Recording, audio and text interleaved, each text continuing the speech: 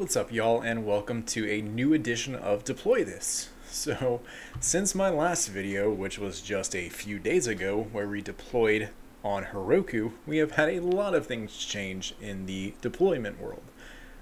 That thing that changed is that Heroku is no longer offering free tier options as of November 2022. So within the next few months, they're going to start deprecating projects, which means that it might be time to start looking towards Heroku alternatives.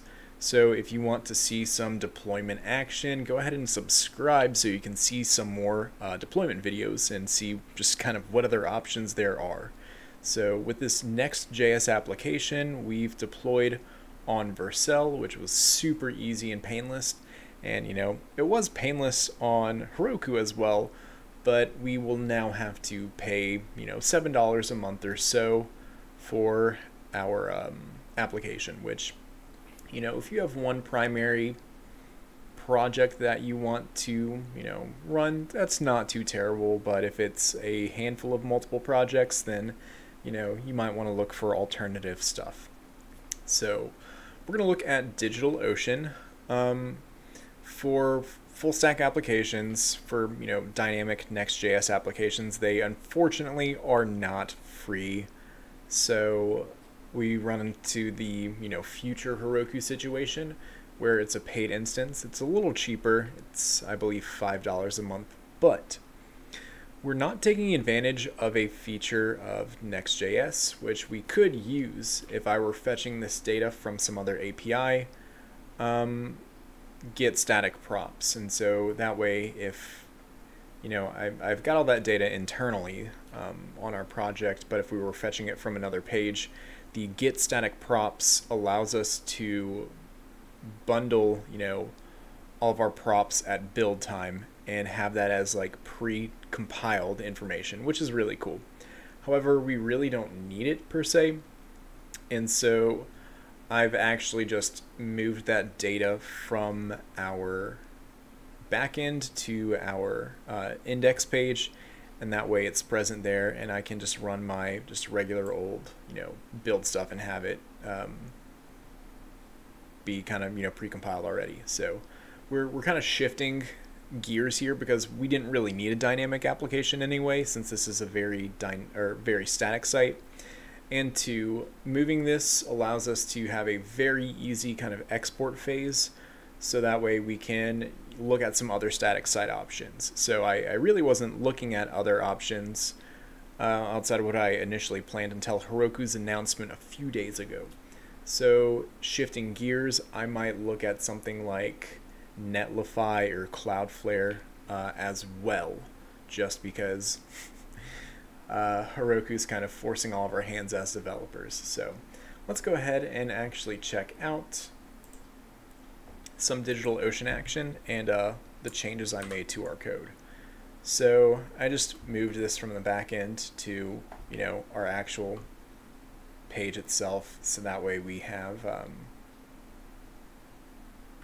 that easily bundleable. Now if I were fetching it from some external API where I could actually resolve the URL, then I could use the get static props function, which will run at build time. And if you had an API that has a set amount of blog posts or something, then you could have it fetch all of those, and when it runs the build phase of your application, that becomes predefined data here. So it's not going to dynamically fetch at runtime. It's going to be part of the application from the get-go. So get static props is another phenomenal reason why I like Next.js, because you can do just some quick you just get way faster loading sites. We're going to go for the full static site generation aspect though, so I really don't need anything to run dynamically. I can just have everything kind of pre-compile to just a bunch of HTML. And so I did switch up my my package.json to include a new script, and this new script is I just named it export, and it's still going to run the regular build script, but then it's going to go ahead and do that static file export. with the next export command, and I specified the directory to be outputted to a, underscore static directory. I probably could have left it like build or, public or, whatever you wanted, but I named it underscore static because that is something that DigitalOcean actually looks for automatically by default. So that's just like one fewer item we have to do. It probably looks for the other ones as well, but we'll find out. So I've got this export script to build everything and create a static site and bundle everything for us automatically. DigitalOcean has a whole lot of stuff available. Like, they are a phenomenal platform. I have a ton of infrastructure through DigitalOcean. They're independent. They're not like some of the big providers, nor do they have stuff piggybacking. They're truly like their own in-house service, so I am a huge fan of them. I don't use their app platform too terribly much. Most of my stuff is within Droplets, where you get full hands-on servers. You get like pretty much bare metal access. So if you're no stranger to a LIMP deployment or a LAMP deployment or something, then Droplets might be a pretty feasible alternative.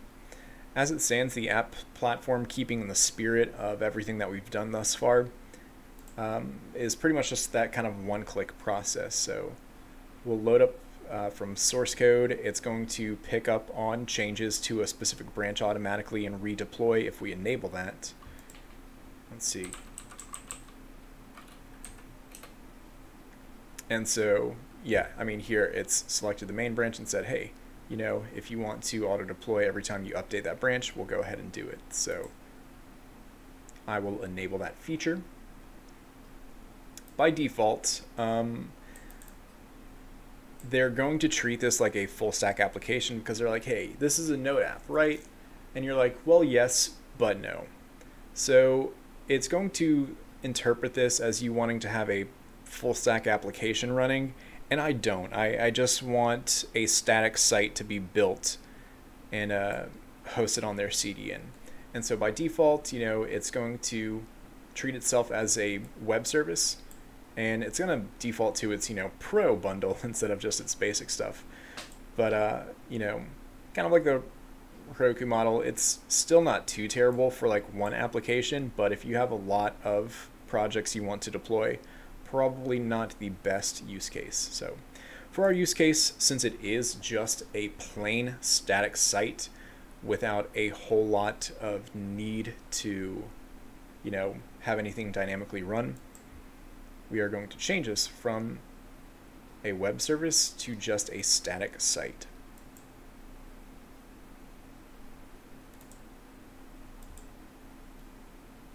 For the build phase, we do need to edit one thing here.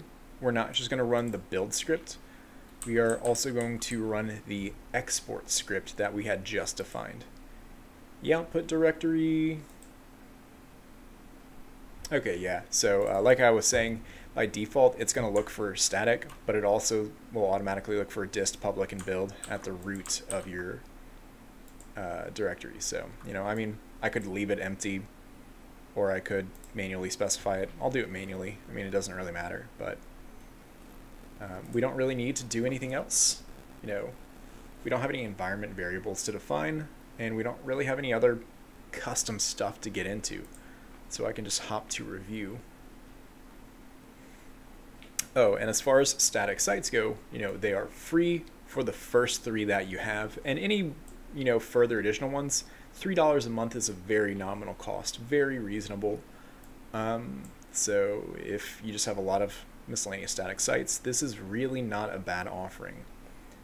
If you are going back to what we were talking about earlier with the droplets, if you're a little handier with a Linux server and you're not afraid to kind of dive in and get your hands dirty or have some previous ops or DevOps experience, that can be pretty reasonable too. I have a server, I don't even know my infrastructure costs at this point, but the cheapest server you can get, the cheapest droplet, is $5 a month, and if you have automated backups enabled, it's 20% of the cost of the server. So that would be an extra $1 a month. So $6 a month gets you like weekly backups on a, just effectively a bare metal server. So very inexpensive offering, and you could get a slightly beefier server for like 15 or $20 a month and have that host a handful of apps, which is what I have doing. So I've got a few applications deployed on like one primary droplet, and if you want this kind of automated deployment setup, you might have to use some CI software like, Travis or Jenkins, and you might have to set up a reverse proxy like ngrok to be able to receive incoming webhooks from GitHub or, GitLab or Bitbucket. But once you do get all of that established, it'll be pretty quick, relatively speaking, to get pipelines for a few more applications up and running. And that way you can have a really cost-effective solution as well. That's a little more in-depth and a little more involved. So if you do want to see what that process entails, I do have an older video where we go over the process of deploying on a LIMP stack, L-E-M-P, Linux, Nginx, MySQL, and PHP. And that might be, something you could be interested in. So that does incur some cost, but very cost effective. Unfortunately with Heroku, their offering of $7 a month, performance-wise is pretty comparable with a droplet, but it is a very tight scope. It's basically just like an application container, whereas a droplet is a full server that you have like unfettered access to. You can install additional software, and it's kind of the way better solution in my opinion. So here we are with our static site built, and the benefit of it being a static site too is it's going to be blazingly fast through DigitalOcean compared to having to, it's still going to be really fast on Heroku and Vercel,